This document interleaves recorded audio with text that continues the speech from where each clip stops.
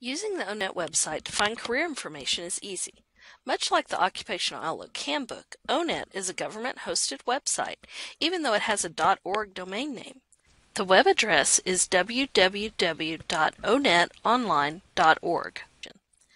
Job seekers use O-Net to find out which jobs fit with their interests, skills, and experience, to explore growth career profiles using the latest available labor market data, to research what it takes to get their dream job, to maximize earning potential and job satisfaction, and to know what it takes to be successful in their field and in related occupations. There's a lot of information on the O-Net page, many different ways to approach discovering which career is right for you. But since you've already chosen a career to research, using the Occupation Quick Search box at the top of the screen on the right is the fastest way to find what O-Net has to offer for you. Say, for instance, I'm interested in a career in radiology. I'm going to type that into the Occupation Quick Search box and click on the arrow. O-Net has given me 20 occupations that it thinks is close to what I put in the search box and ranked them by relevance.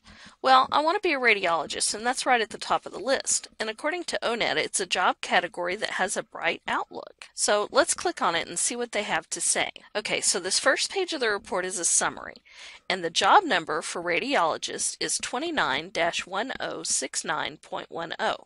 This is how O-Net organizes their jobs, by number rather than title. The summary report gives me the first 5 tasks out of 29 that they have listed for radiologists.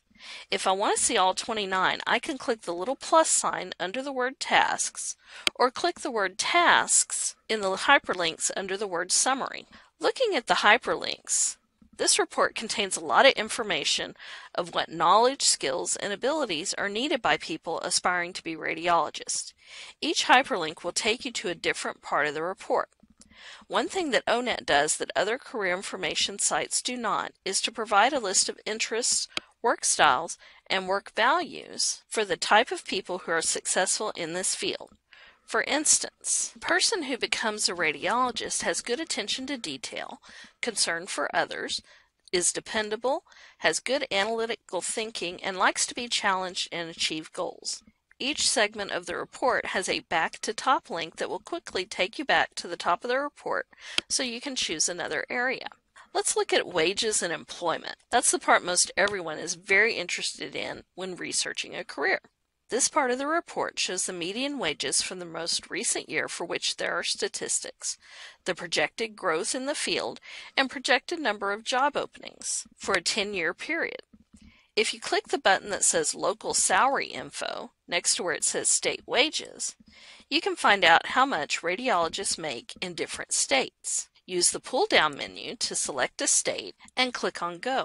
I think I want to live in Hawaii when I become a radiologist. Let's see how my pay will compare to the rest of the United States. According to this chart, the median wage in Hawaii for radiologists is a little lower than in the rest of the United States. I find this a little concerning as I know it costs more to live on an island, so maybe I'll just stay in Texas after all. Important parts of the O-Net report that you need to look at are tasks, technology skills, tools used, knowledge, skills, abilities, work activities, detailed work activities, education, credentials, and wages and employment. The easiest way to get the information from the O-Net website so you don't have to keep going back to it is either to print the page using your internet browser's print function. Be sure to use the print preview to make sure you're getting the entire report, or to highlight and copy and paste the information into a Word document and save it on your computer or email it to yourself. However you decide to preserve the information you find on O-Net, scroll all the way to the bottom of the page to find out how to cite the report. In very small print at the center bottom of the page, under the Facebook and Twitter icons, is a link that says Cite this page. Click on that. A box will pop up with a proper MLA 7th edition citation and the proper APA citation for this page. Copy and paste the citation information directly into your Works Cited page or into the same document where you copied and pasted the report information. Notice that the citations do not say what the job report is about. It just has the job number. The job number is the correct title for this document. It just looks a little confusing when you see it in the citation like that. And that is a quick rundown on how to use the ONET website to research a career.